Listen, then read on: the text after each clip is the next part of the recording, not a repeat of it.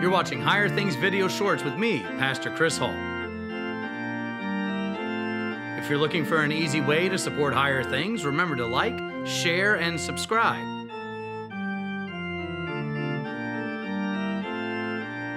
Also hit that bell notification icon so you don't miss any Higher Things content.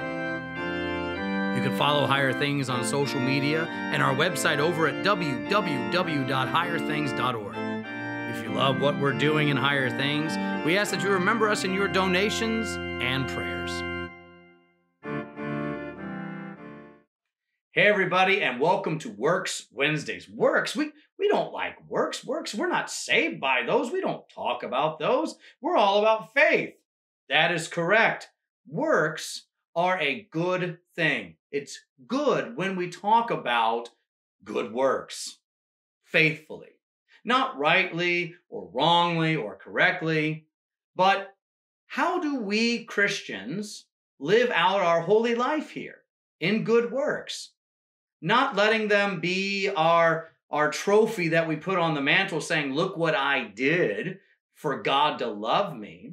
Nor do we deny them and say, well, they don't matter at all, therefore we never have to talk about them. Instead, how do the scriptures, how does the Bible talk about good works? And one of the best passages to go to is Ephesians 2, 8 through 10.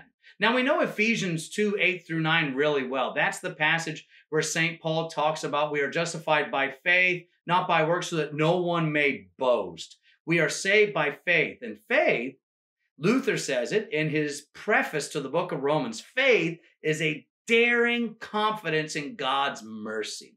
Faith is trust in Jesus' mercy to save us, his promise to save us, that on the cross, he finished all the work needed to be done that we may be saved, rescued, redeemed from sin, death, world, and the power of the devil. So this work's done in faith, gift from the Holy Spirit, clings to Jesus' cross alone and rests in him unceasing. But what does this faith do? Faith, it's not dead. Our life isn't some useless moat that we just kind of go from the font to the grave not doing anything. No, faith is a daring thing, a busy, active thing that's always doing good works. Because St. Paul, guided by the Holy Spirit, wrote in verse 10 of chapter 2 that we are God's workmanship, created in Christ Jesus for good works, which he prepared beforehand that we should walk in them. So we see these good works, and what are those good works? The 10 Commandments. Loving God, that first table, and loving our neighbor, the second table. Not because we have something good in and of ourselves, but this is just what faith does. Faith is always desiring to do good, always loving the neighbor. It's always looking for a good work to do. And before it can even be thought of, faith has done it. So it's not to burden us like, okay, now I know I'm a Christian as long as I do good works. No, I know I'm a Christian because Jesus declares me to be so. He says I'm forgiven. He says I'm loved. He says I'm saved. It's all what Jesus says about me.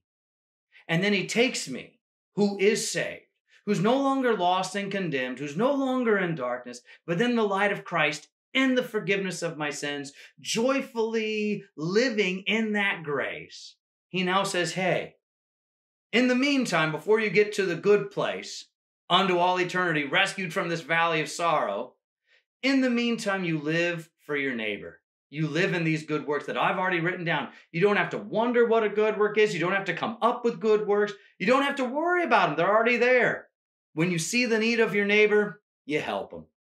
When you see them in need, when you see them in want, when you see them burdened, you assist them. Why? Because Christ has done it for us, and we're released from the burden of saving ourselves that way. So we're not saved by works. We're saved by Christ. And now we live as Christ lives for us. Because faith imitates Jesus, and it releases us. It unburdens us. It allows us to say, hey, my day isn't going to be spent in worrying and struggles, but instead, what can I do for my neighbor? Because Christ has done all things for me. So be at peace, y'all, and remember, we are not saved by works. We are saved by faith. And now that faith lives in good works for the neighbor, and it's a blessed life as we continue to wait for our Lord to call us home unto all eternity. God bless y'all, and we'll see you next time.